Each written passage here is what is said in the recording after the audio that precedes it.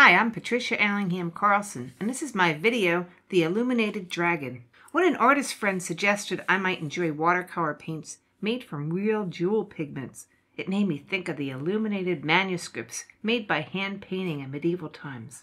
A dragon done in this style was my next thought, and I hope you'll enjoy seeing it painted. Please give it a thumbs up if you do, and now let's paint. I'm starting out the illuminated dragon. I'm using some very special paints that a friend of mine told me to check out. Danial Smith's watercolor Primetek set included semi-precious gems ground up for pigment, including amethyst. I was hooked. All I could think about was doing an illuminated dragon in the style of illuminated manuscripts. So I drew a very stylized dragon, and I tried to include him in a format where the monks and the people who drew these illuminated manuscripts would put them into a large character at the top of the page that they painstakingly created in the books that they were copying out. I've started using one of Danial Smith's colors called Mayan Blue Genuine and Jadeite Genuine to color in the dragon with a basic green color. If you could look closely at these pigments, they have a lovely glisten to them.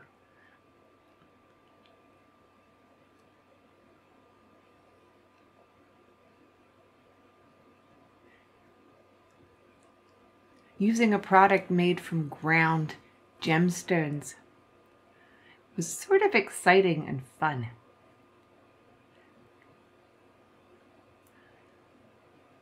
And it was a challenge figuring out how to use them. I found the colors to be lovely, but on the other hand, they handled in a very thin manner sometimes and needed to have more paint layers added than a normal pigment would use.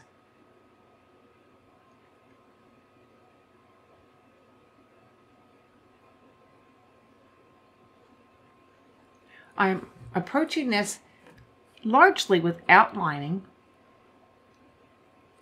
and then I come back in and fill in between where I've outlined.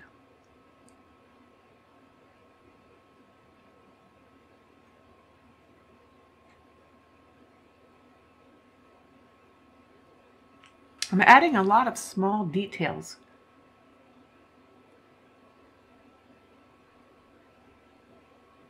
Trying to take my time to make it look really professional and cool.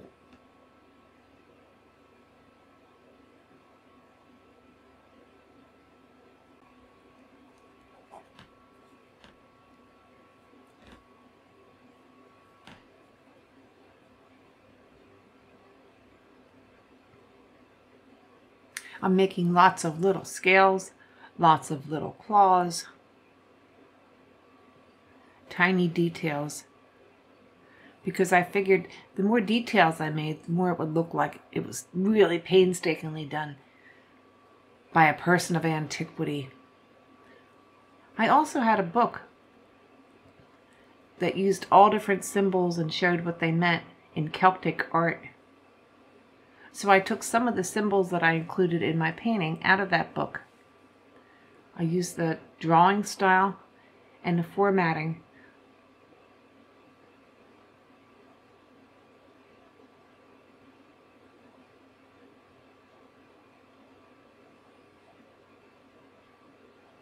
Actually, the reason I chose an orange lily at the bottom right-hand corner was because it was a complementary color for the dragon's color of that turquoise green color.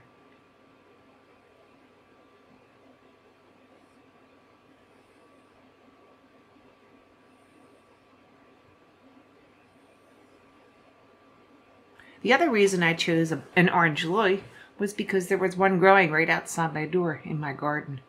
And I actually could pick it, bring it inside, and copy it right from the actual living flower.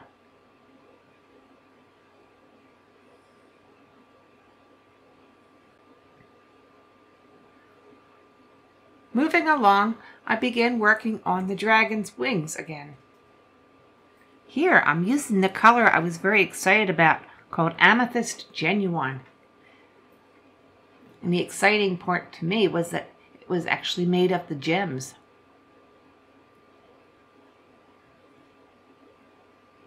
The color was very pretty.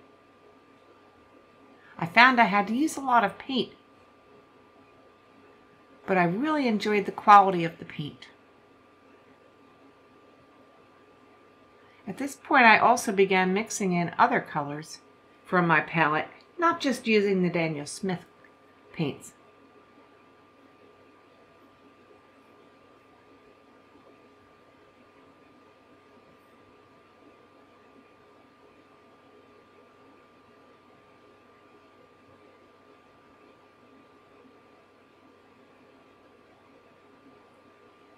I had picked these paints up at a craft store, and they were on sale, and I really get a lot of use out of them as well. They're all iridescent or sparkly, semi-opaque dry palette paints, and they mix up nicely with water. It was that iridescent quality that I wanted to continue to use, since the beautiful amethyst was so iridescent, as well as the other colors in the dragon.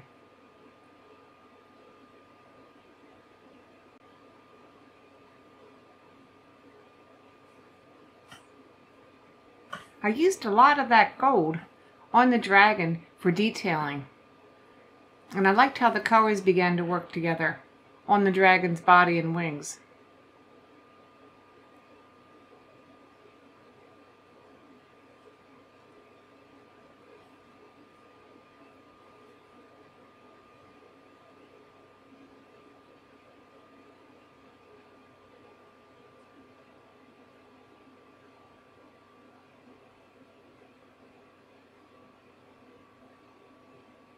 That's a test piece of paper, so I could check out my colors as well as my ink pens and see what's working right. I'm sure many artists have a piece of test paper nearby. I've gone in to make more details on the dragon's body.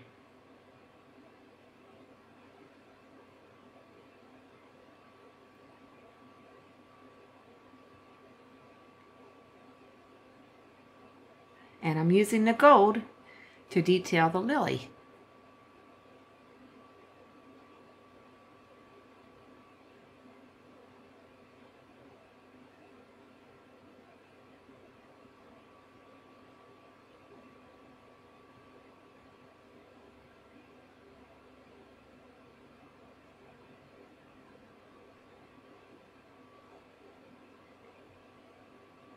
I've made a stylized letter D. D for dragon in the top corner, trying to emulate the style of the Illuminated manuscripts.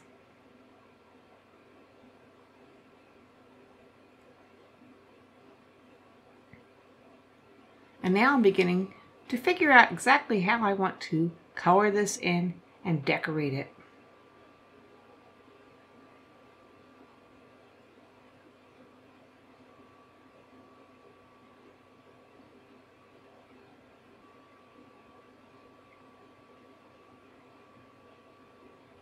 I've looked up some old symbols from my Celtic artwork book, and I'm copying some of them onto my painting.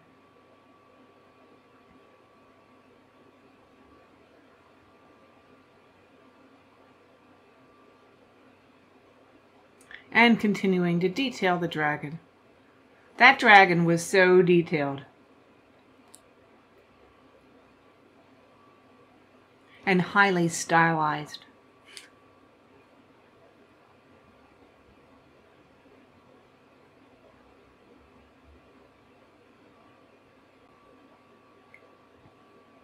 And back to the letter D for dragon. It's coming along and being developed. I'm bringing in the gold to tie it together with the dragon and with the lily.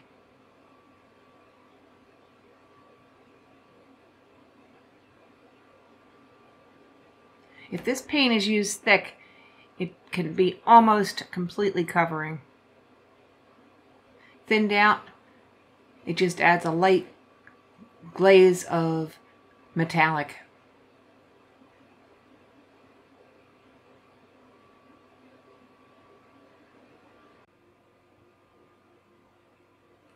Now I begin with a very fine line black ink pen. The manuscripts were frequently outlined, so to try to be authentic, I felt that I could get away with outlining also. I also liked the look of antiquity it gave it.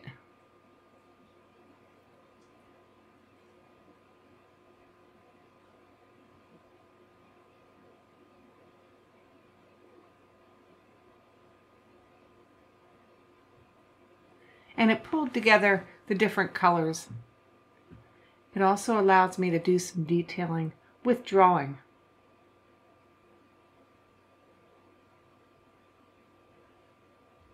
I'm trying to figure out exactly how I'm going to do the borders. These beautiful illuminated pages always had borders around them of some kind. And I don't want to mess it up at this point, because I've got a lot of time into this.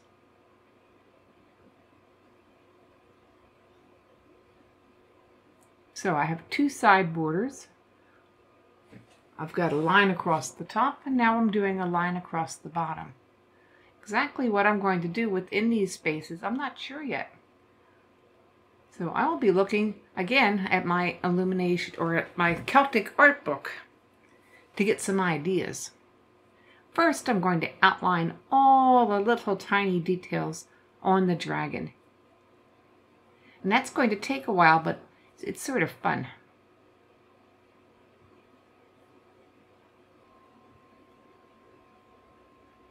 Before I finish the outlining, it occurred to me that if I want this to look a little bit antique, I should yellow the paper. So that is what I'm doing. I mixed up some sepia and some yellow ochre with a lot of water. And I'm painting it thinly on around the dragon and the lily and the letter D to try to make the paper look a little bit more like parchment or something old.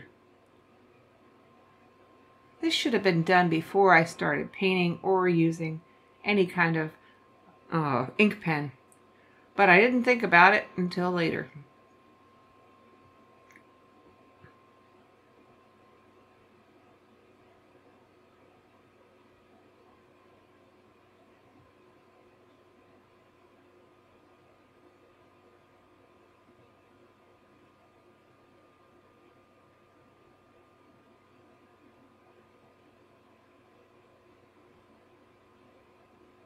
But I do think it looks better than just the plain white.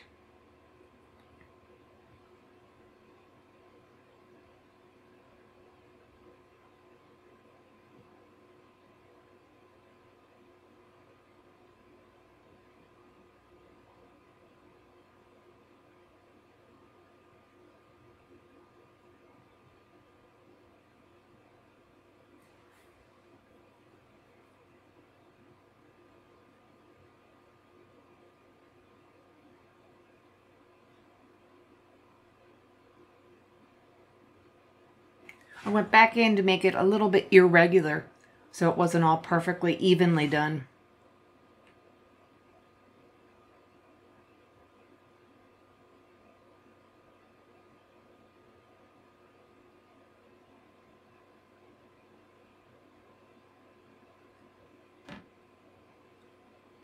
And then came back in with some rhodonite genuine paint to enhance my previous layer of color or glaze it.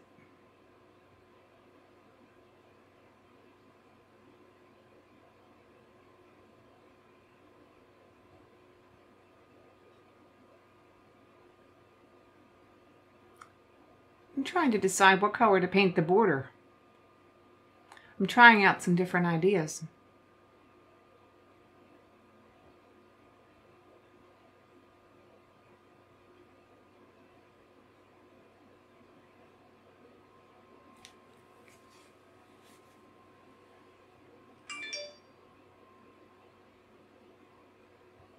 trying very hard not to mess up with my ink at this point.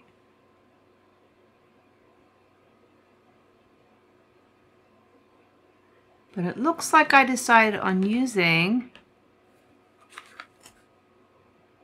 the Primetek genuine color. And I do think that works the best out of the Danial Smith color selection. Again, these are called Primetek set. Watercolor Primetek set.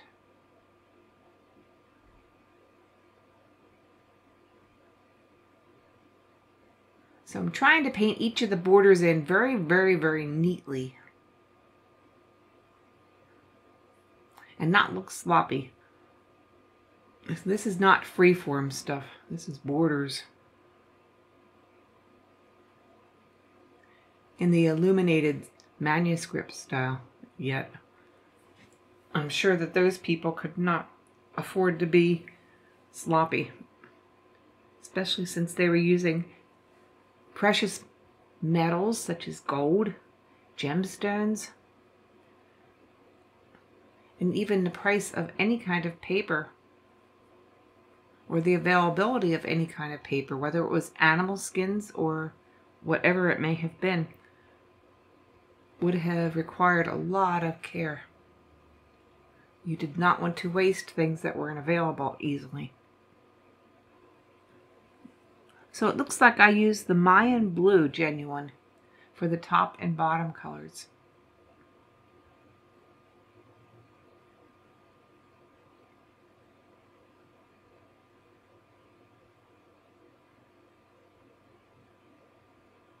And I've left a little square place in each corner to make an additional ornament there.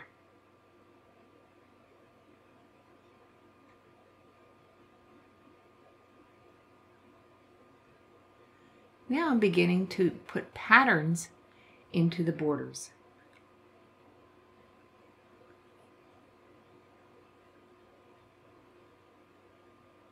And right now I'm just putting in a little random mark line. Painting in the corner squares.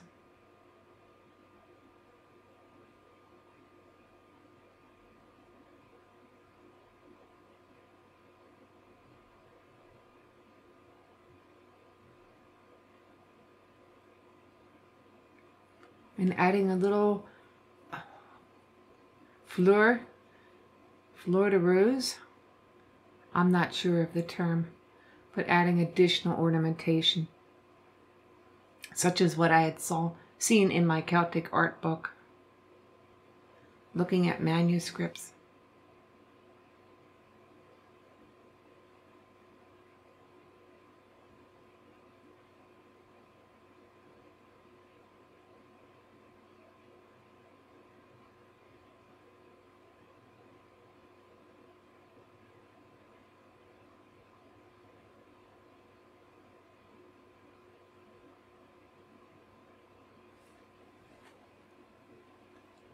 And a bit of additional color. I've brought my orange tiger lily into the picture just because it was so pretty, and I wanted to see how to copy and outline the painted tiger lily. I like how the color plays off my painting, so I'm making sure to include some more of the orange in my painting.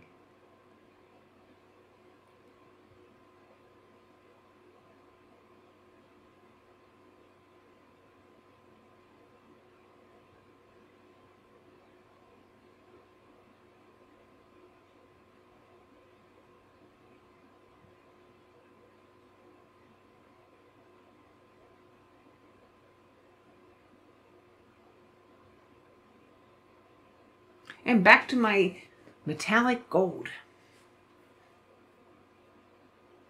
And I'm going to gild the lily just a little bit more.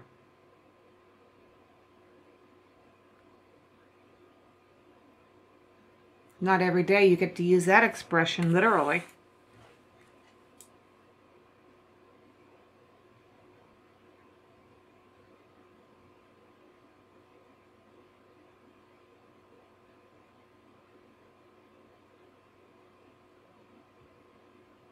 Now I'm taking the gold into the border and using it to make a regular pattern.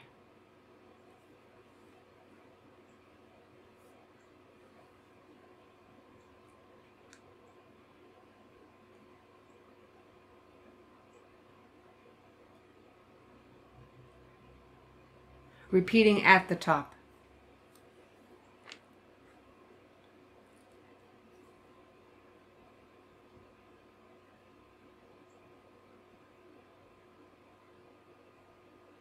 These intricate little details that I observed on the ancient manuscripts were just so absolutely lovely. They made me inspired to try some of my own little details. And that was putting some weight on it because the page wanted to curl. And now I'm adding the little tiny border details again on all the sides. And you could sort of see how that light colored metallic paint is showing up on my darker colored borders.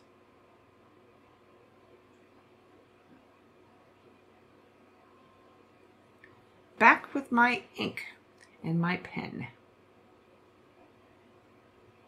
Continuing to outline details. There was a lot, and I took my time. As the more I built, the more intricate it became, and the more I liked it.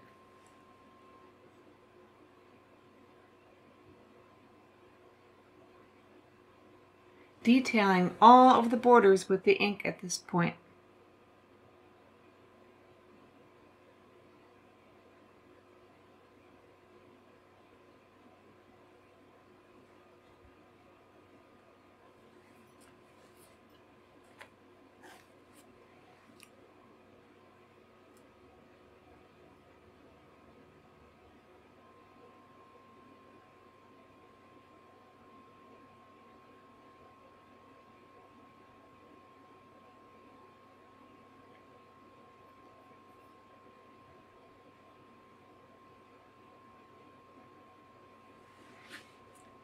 And I'm going back in to enhance my design with some paint. Also to darken some areas that dried a little bit too pale.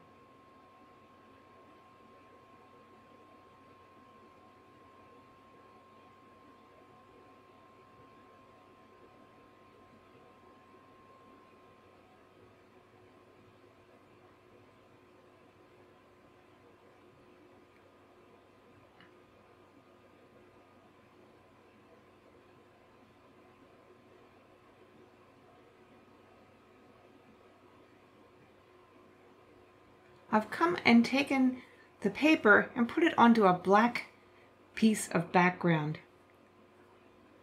so it would stand out and show me what else was needed in my painting. I had the idea to make a sphere in the corner, and I wasn't sure of the size, so I got a penny, I got a dime, I got a quarter, different sizes, till I could see what looked right to me.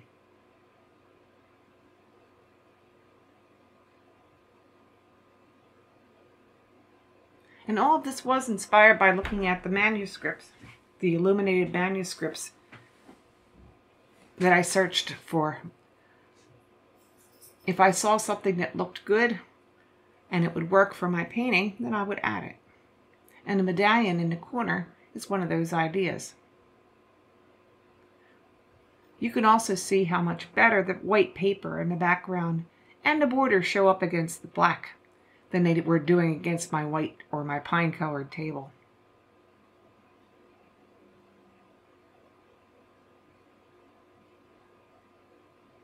And what to put inside the medallion, again, I looked at some illuminated manuscripts from the past to see what might work.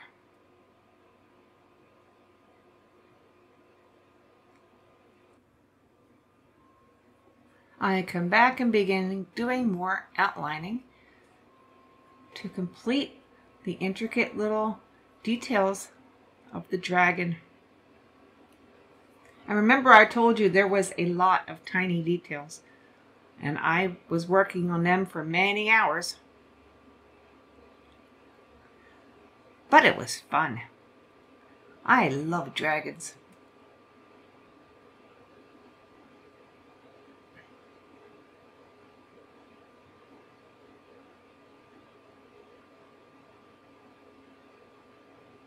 Finishing detailing the medallion.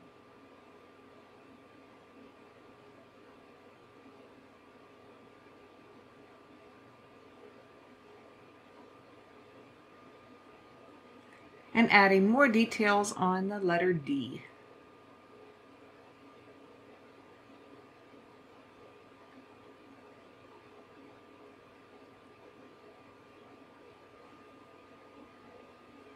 Toward the end, I brought in a thicker marker to try to do some detailing a little bit thicker than others.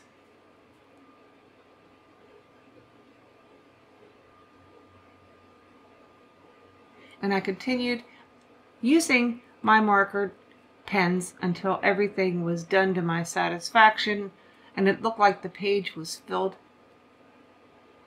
just the way it should be for an illuminated dragon manuscript. Overall, I really did enjoy using the Danial Smith Primetek set, especially the amethyst.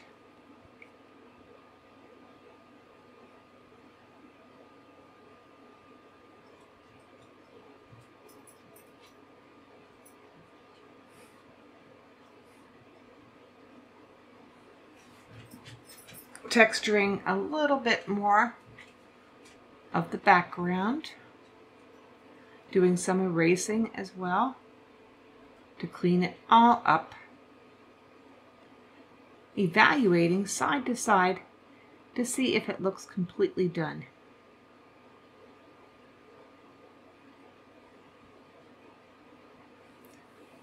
And some last minute detailing and color added.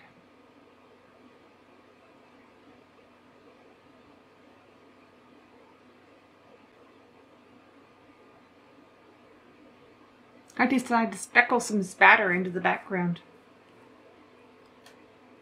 just to add to the antiquity of the whole thing.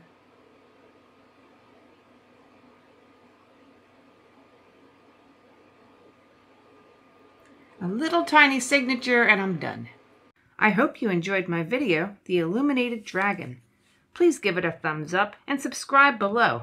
Ring the bell so you don't miss any future videos. If you click on Show More, you'll see additional links to some of the products I use, including the Danial Smith Primetek watercolor set and the pearlescent watercolor set you saw me using in this video for all the gold paint. Also to my Facebook art page, my art blog, and my art products. Your comments are welcome. See you next video.